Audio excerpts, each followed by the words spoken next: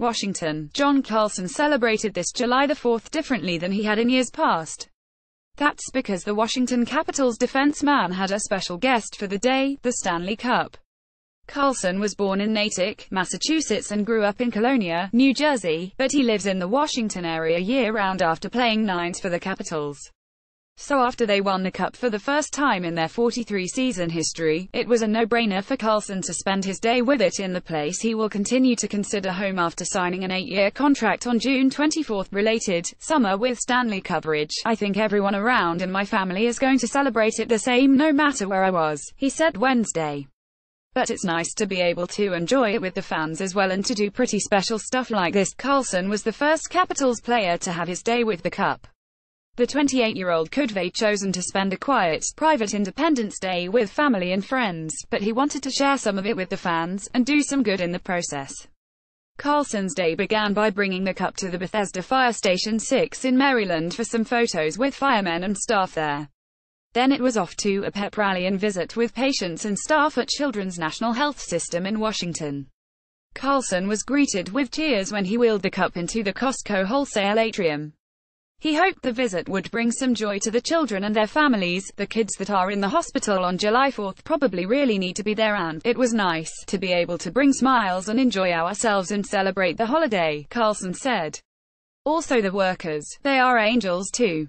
They take time, they take holidays to work tirelessly on certain things. After a brief reception, Carlson posed for photos with the Cup with patients and their families and then sat down for an interview with some children on the in-hospital radio station.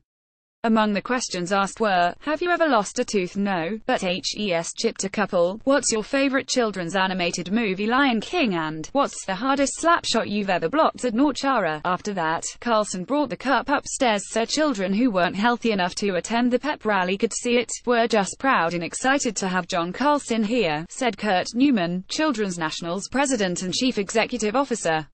You just can't imagine what that means for a family that maybe their child is fighting for his life, and they know that we're behind them. Carlson and his wife Gina have 2 young sons, Luca, 3, and 2-month-old Rudy, and their family pediatrician, Caroline Van Vleck, is on the board of directors at Children's National Health System, which is ranked among the top children's hospitals in the nation by U.S. News World Report. The Carlsons have a great appreciation for the hospital and the work being done there.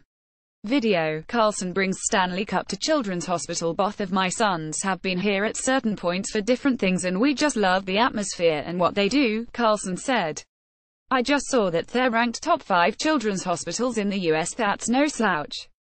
That's amazing stuff that they do here. So anything we can do to give back, we try to do. After the hospital visit, Carlson returned to his home in Chevy Chase, Maryland, where the Cup was the star attraction of the Kenwood 4th of July parade. Then, he took it to an outdoor fundraiser for the Michael Mosier Defeat DIPG Foundation in Bethesda. The Mosier Foundation funds research to find a cure to diffuse intrinsic pontine gliomas tumors, a rare childhood brain cancer. It was founded by Jenny and Mark Mosier after their 6-year-old son, Michael, in 2015. The Carlsons have done events with the Mosier Foundation before, but Jenny Mosier was stunned when the Carlsons called last week to offer to bring the Cup to a fundraiser. With the help of local businesses and volunteers, the event was put together in 10 days, and 1,000 tickets were sold. Jenny Mosier said the event raised more than $100,000 from pre-purchase ticket sales alone. We were fortunate to meet the Carlsons a few years ago after we started our foundation and after my son Michael passed away, and they've been continuous supporters of the foundation's work and they have gone above and beyond several times to do things both for the foundation and for families who are facing this tragic disease also, Mosier said. They do a lot of things under the radar, not for credit, not for publicity, just to be the kind and caring people that they are. Carlson planned to spend the rest of his day with family and friends, including a private dinner at a restaurant where they'd have a good view of the fireworks. But he was glad to be able to share the Cup with others and see their reactions to it. It's about the fans too, he said. They get joy seeing the Cup and seeing me and all that, and that's awesome too. It's just a good mix of both and doing the right thing and doing a fun thing.